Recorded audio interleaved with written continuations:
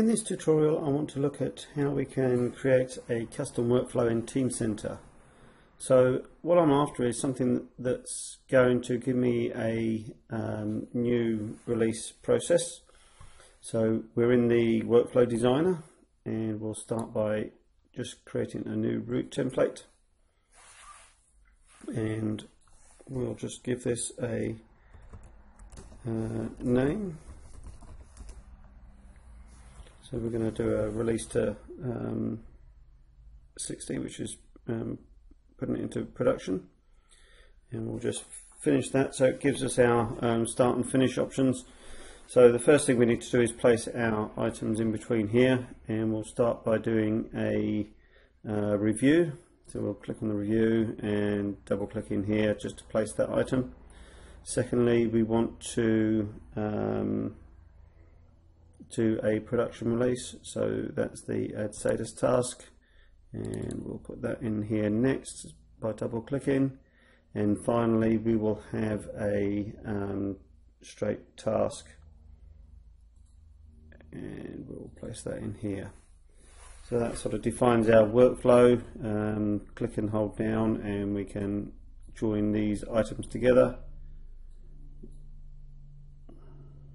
to define our process.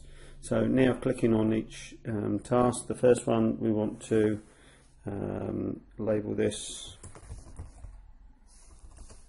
checker review,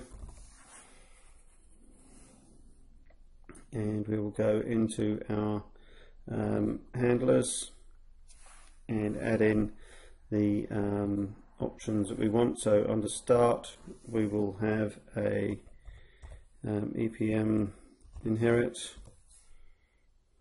and we'll create that, and secondly we will have a EPM set rule condition,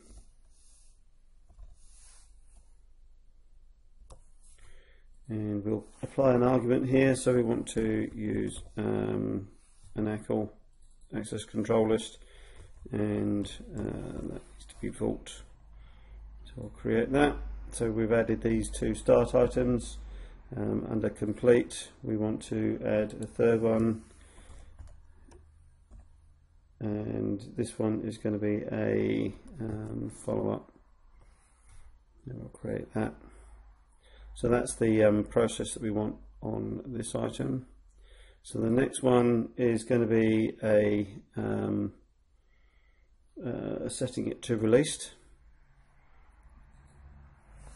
So here we're going to call it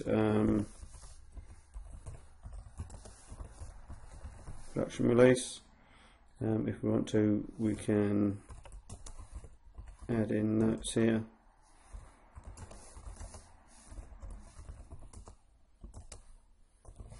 That helps other people understand what it is you're doing.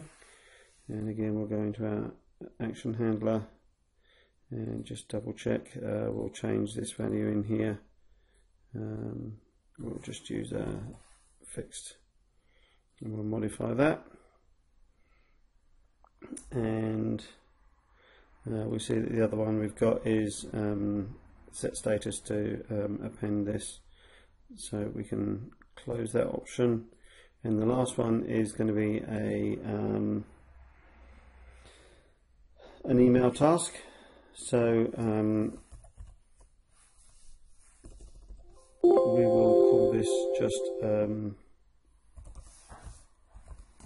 notify owner, and under our handlers we want to start with an EPM notify, and we've got three arguments in here. So the first one is going to be a subject, so this is going in the subject header, and we'll just have the header as being, and we'll add a second, and this is going to be the recipient,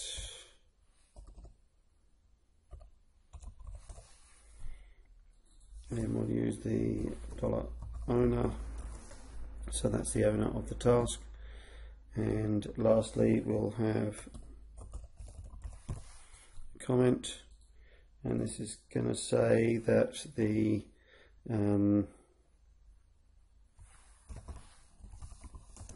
review has been completed and approved. So we'll create that and close that out. If you want to look at further information, you've got checker informations. We could apply people and how many you want to sign it off, and this completes our process that we wanted to create. So we start off by having a checker review.